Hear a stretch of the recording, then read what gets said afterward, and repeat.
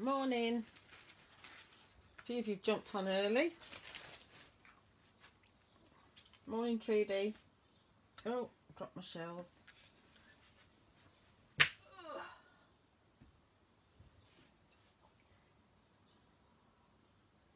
Oh, you can hear the birds, can you? That's the thing, isn't it? You can hear the wildlife nowadays, seeing as there's not so many people out and about.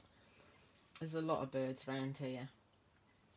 In Milton Keynes.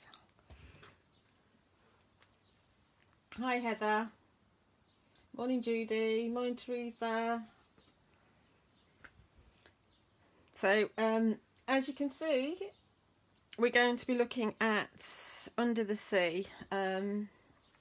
We've also got on tomorrow's show the Wings collection from Trudy. You're not late, Pat. It's like a minute. Did I just get an angry face? Why did I get an angry face? That's so funny. Yeah, sunshine. Yeah, what's that? It's too hot in the afternoon, so I'm glad I do the Facebook Lives in the morning. It's just like, I've just turned my fan off, actually. Yeah, so we're also having, on the shows tomorrow, we're having the Under the Sea collection, we're having the Wings collection, we're having Phil's sentiment coins, we're also having Phil's sentiments, you know, those ones that you can't pronounce, the grungy-philistic and the beautifulistic and the boldtastic and the other one which I cannot remember. Hello, Mr. M. Just talking about you. I'm sorry, I've got a mint in my mouth as well. So you can see I've been cutting out. I thought we'd focus on the Under the Sea because you can create lots of great scenes with them. And there's just so much you can do. When I got the collection originally, I took a piece of Bockingford card, an A4 piece, and I just stamped loads and loads of things. And you can see I've still got some that I haven't cut out here yet. I've just been doing loads of cutting here because it's a good idea to do that. These have been stamped with Versafine Claire, the Nocturne one. And it's with that you've got to be very careful because it's got such a long open time, and if you cut it out too quickly as you're handling it, you'll actually smudge your image. So these are brilliant because these have been since we launched the collection on the end of February on the weekend wow that Phil and I did. So these are well and truly dry now, so I would suggest that you have a really good stamping session with these. And you can also, don't forget, you can also build scenes with the Wings collection as well, and I will be doing that on the shows tomorrow a little bit. I'm not quite so good as Trudy at building the scenes with the Wings collection just yet, but you don't need to with the Wings collection because, for example, let's just grab one with the hummingbird, the main image in the hummingbird. You've got the hummingbird and the hibiscus there actually as one stamp, so there's your scene straight away. Obviously you can do other different things with it, but you know the work's done for you straight away with that. With the Under the Sea, would have been a good idea if I got those out, really, wouldn't it? So many stamps on this show, Philip. Loads of stamps on this show. I've got my fingers stuck there. So the Under the Sea are smaller, but on the Under the Sea, Trudy's got scenes or seascapes all ready for you. So we've got one on the dolphins, and we've also got one on the seahorse as well, going the other way. So one's portrait and one's landscape. But that does also mean that you can use them together. It's very, very easy to create a scene. So without further ado, we will do something like that. Let's just grab a little bag and put all my bits in so I don't lose them. So a cutting out session. I do like to actually cut them out first before I colour them in, just so I can plan my scene with my cutouts and then decide what I want to colour in, so I'm not colouring in unnecessarily. See, I've got a Poseidon here. I didn't use him last time. He's beautiful, isn't he? I've got a part coloured in mermaid. I'll have to finish her for tomorrow, and here's the start of a scene. So we will go back to basics and grab a piece of card. So this is bocking for the card. And we'll grab my big Stamp Perfect. Still eating my mint, sorry. I find I'm eating a lot of mints nowadays. I haven't got smelly breath or anything, I just like sweeties. Very sweet tooth. Okay, so just pop that in there. And I'm going to actually create, I think, a picture. So I've already got a frame cut with the double debossed rounded squares. So that's what I'm going to aim at. So we take the smaller of the scenes, or smaller of the seascapes. This is the one that's on the seahorse. And we can pop him down. I'm going to give myself a reasonable amount of space. So I've got glitter on there. I've got glitter everywhere. And let's see. Do I want to put anything else on there at the moment? I don't know if I do actually. Let's grab some little fishies actually. So we've got the little shoals of fish here. So let's grab some of those. Think about how big it's going to be. Yeah, that'll be in. And we've got some smaller ones here. They're going to be in the distance. I think we'll just do the two.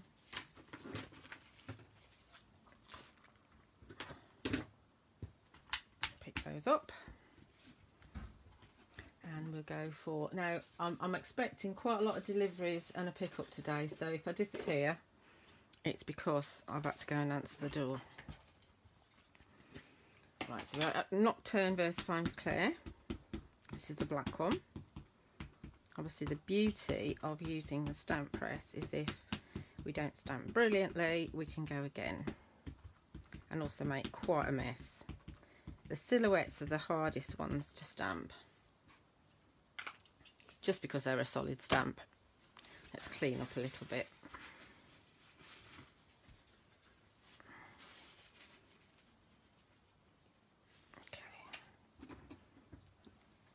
Try not to get... The problem with this big one is I keep on hitting the camera with it. Put that in place. Okay, let's have a look. Yeah, there's a little bit of the silhouette that I've missed. It could be a bit of glitter on the stamp. Who knows? Let's just stamp that bit again.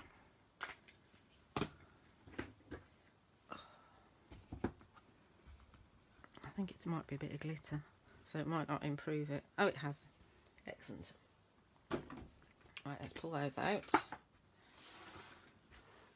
That's one side. Right, so this is the start of my scene, okay? So if we actually stamp the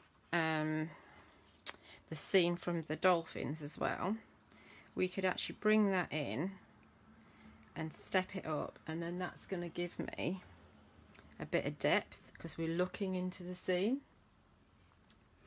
Then if we take some of our pictures, let's bring our frame in to see where we're getting. Okay, so that would be coloured in, and that would look like that. So as soon as you put a frame around it, it changes it. It makes it look like a picture. I know we've not got any colour on there yet.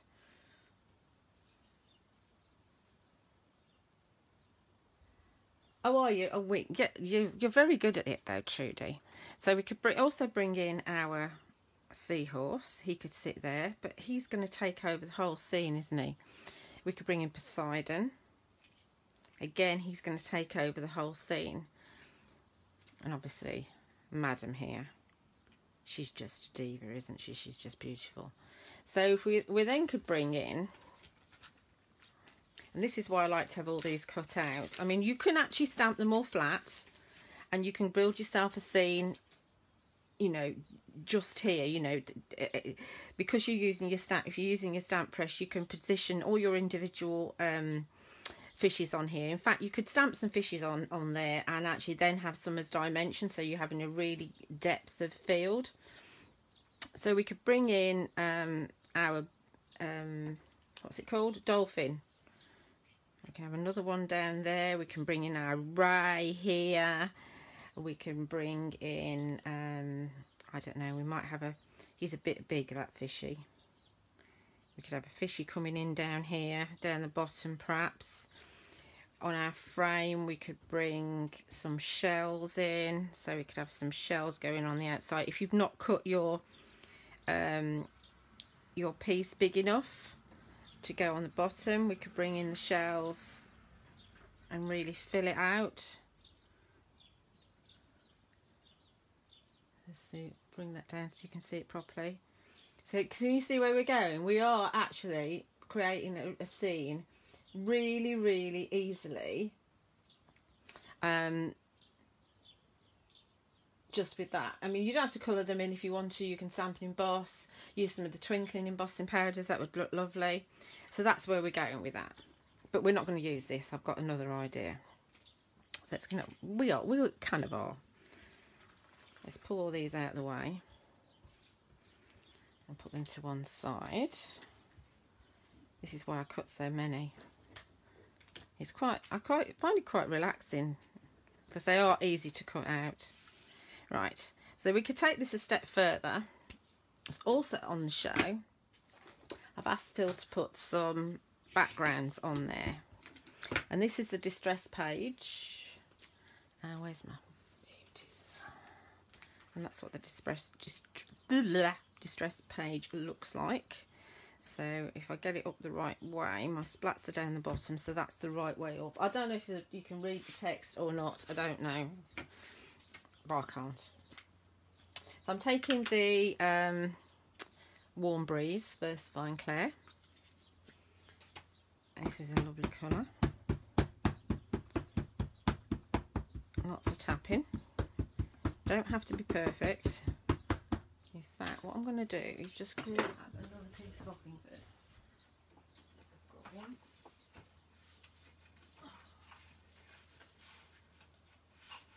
I need a full piece. Because what I have been doing is stamping it off, because I want a second generation. I've been stamping it off onto just a piece of copy paper, but I can't use that. That's wasted ink, isn't it? That's a daft thing to do. Absolutely daft.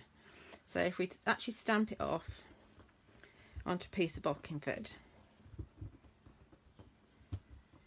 then we can use this for something else. Leonie would be proud of me. Look at that. That's tremendous, isn't it? Now I'm just going to check that and make sure it's fairly even. All the ink that's left is fairly even, because I did make a mess earlier and there's a little bit of an area that I didn't stamp. So I'm going to have to cover that up with a seahorse or something. Right, so let's see. Let's start. We'll start kind of, let's think where we need to go. Thinking on my feet. About there. So we need to go to the top of the shoal. Don't worry about it being matching up, because it doesn't need to. And that's nice and pale now. Okay? So we're going to repeat that till we've filled our image. And we're going to get quite a few pieces of card that we can work with. Tap, tap, tap, tap, tap. Hi, Lozzie. Right, let's see. Let's have another one.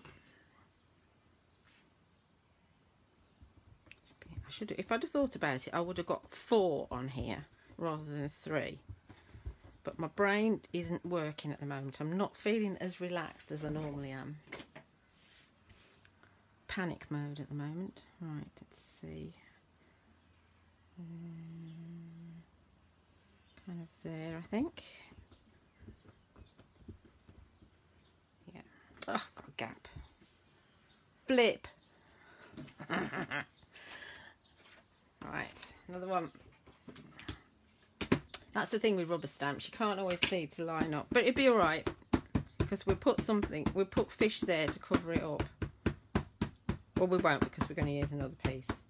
But that's what we would do. We would put fish there to cover it up, or a merman, or something. You can always pull things back. It's never kind of unusable. That's fantastic backgrounds. I didn't need to ink all that up actually, so we're going to put him there. I need to just do one more just at the top. So this one I will actually just do on the spare piece of paper rather.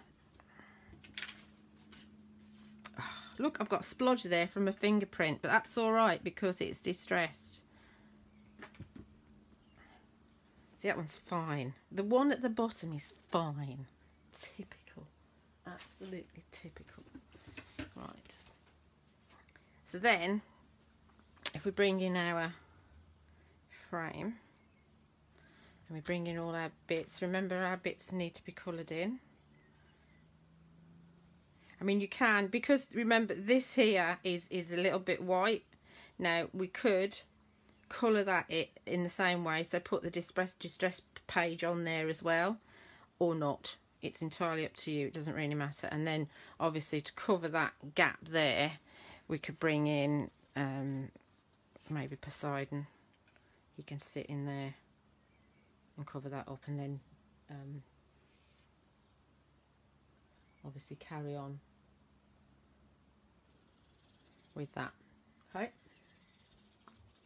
so there's an idea of how we can use that stamp, and we could carry that on, mat it and layer it, put it onto some black card and another piece of the Bockingford, and you'd be done. That'd be pretty nice actually.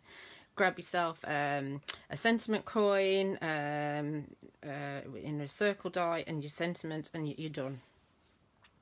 But I thought what we'd do is, because we always make big cards, don't we? Always make big cards. I want to clean that up.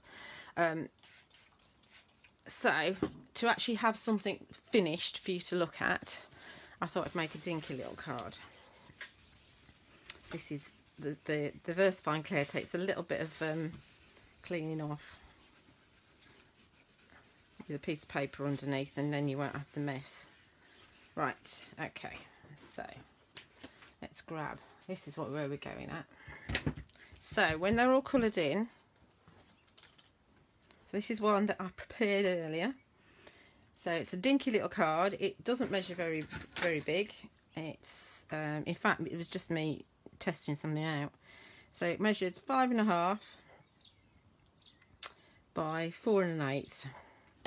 So basically it's just a fraction smaller than an A6, and I'm going to put it onto a piece of black card. Pop, immediately pops. Before we put it on there though, we're going to edge with some broken china oxide, because broken china oxide tones in beautifully with the Warm Breeze VersaFine Claire.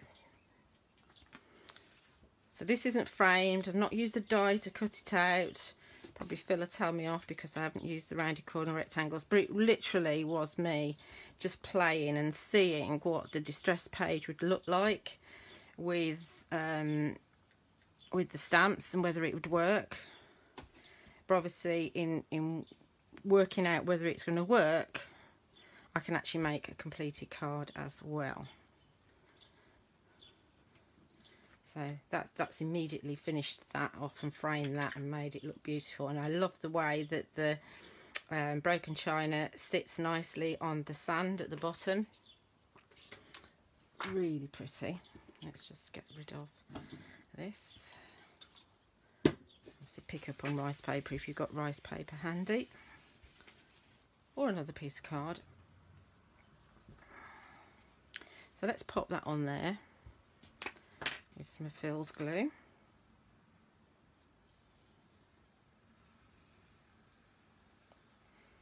I forgot to put my sentiment on. We'll put the sentiment on in a sec.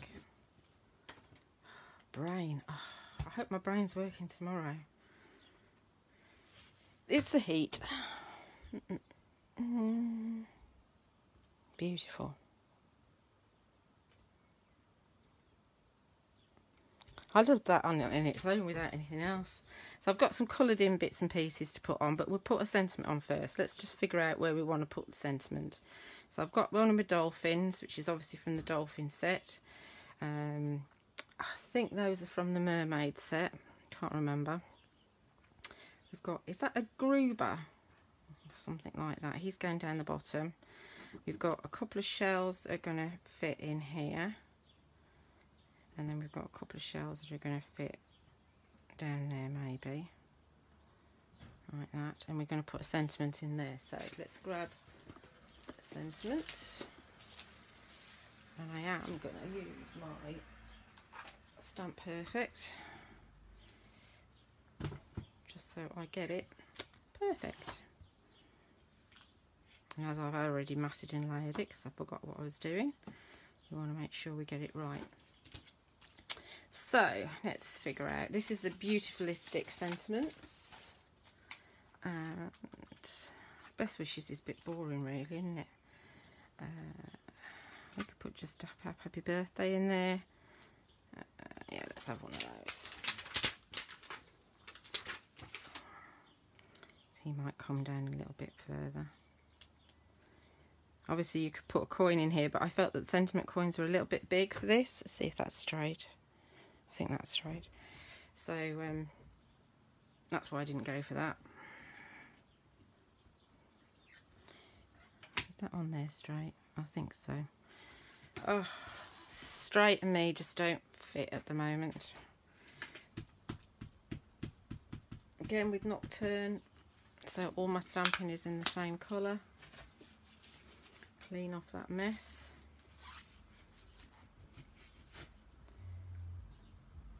Give it a good old press. Oh, a bit of music outside now. Prefer the birds. Yeah, that's perfect. Okay.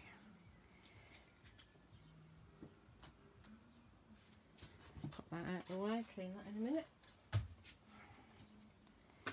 And let's just pop these on. Shall we dimension them or not? That's the question. No, I think I'll just stick them in place.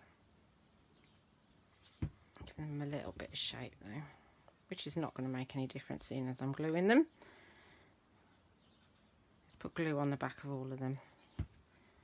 Or not. Let's have a look. This is where I change where I put them as I'm putting them, and then realise that that's not what I wanted to do with them. This is a Siamese fighting fish. Did you know you're not supposed to have two Siamese fighting fish in the same tank? They're meant to be in separate tanks, as in little tiny tanks that you put in your main tank. I used to have some of those years and years and years ago. Right. Then we pop our... I'm going for Gruber. I don't actually know. You probably know all the names of the fish, or you ought to. I'm saying this is a bottom feeder because he's on the bottom. Obviously, if you could cut, you could do loads of the same fish and make a shoal of them. I didn't use the little shoals of fish here. And I've just coloured in using the set 2, the watercolour blending brush pens. Is that going to... Oh, I put glue on there. Stick. Right, and then this one's going over here. So you can see, I mean, obviously I've coloured in ahead of time, so you don't watch me colour in. But you can see that you can make scenes really easily with these. So there's a dinky little card. All finished. A Dory, as in Finding Dory. So it's really cute, isn't it? And let's lift that up because on the screen that's a little bit pale, but I think that's really pretty. Really cute, really cute. So that's my little card that I wanted to show you. But I've also got here. Oh, where's my pile? What did I just drop? No, not that. I wanted to just remind you of the fact that within the set you can actually do a bit of pattern building. So if you look onto Facebook Live, there's also one that's called in the video section, there's one that's called pattern building, and and it's also on my YouTube channel, so I'll put it on there as well. So you've got the little tiny shell that I've used here. You can make a pattern with that. Use some masking. You can also do some borders with them, different borders. So I've shown how to do that. This is one of the fishes. So one of the fishes, you can make a pattern out of that too. And then in the wings collection, I've used the hummingbird, and that's a bit like totem pole, I think. So you can do patterns there. And just to, quickly before we sign off, these are the only samples I've actually got with me. These must have been demos when we actually launched the wings collection, which was 24th of January. We've got a bit of pattern building with the frog going on here. And then the background is from the from the dragonfly set. This is the hummingbird, just using that main image that I showed you at the beginning of this live, and just colouring it in and using the one of the hibiscus in the background there. The bees collection is always really popular. This is just the main image on there, and I will be showing how you can expand that a little bit during the shows tomorrow. Just using the little thistle there and a couple of bees on a mocked up background. We've got one of the fairies here, and a little bit of masking and using the moon there. And watch out as well, because we've got the doodle borders too on the show as well. And here's the other fairy, and you can see the doodle borders in the background there, a little bit more striking in colour. So that's a sneak peek, really, what there is on the shows tomorrow. Obviously, lots of potential for lots of flexibility. If you missed out on those stamps, you'll be able to get them on Hochanda. You can also buy them from Phil's Honeypot Crafts website, and you can also buy them on my website, juliawattscrafts.co.uk. Thank you very much, ladies, and if there's any gentlemen, for joining me today. My shows tomorrow are at 11 AM and 3 PM. Phil will be doing a Facebook Live on Friday on his page, and my next shows after today on Hochanda are on Monday with Indigo Blue, ridiculously early at 7 AM and 11 AM, but I'll be doing a Facebook Live on Sunday at 11 with those stamps. So have a good day, everybody. Enjoy the sunshine, and thank you for joining me. Bye.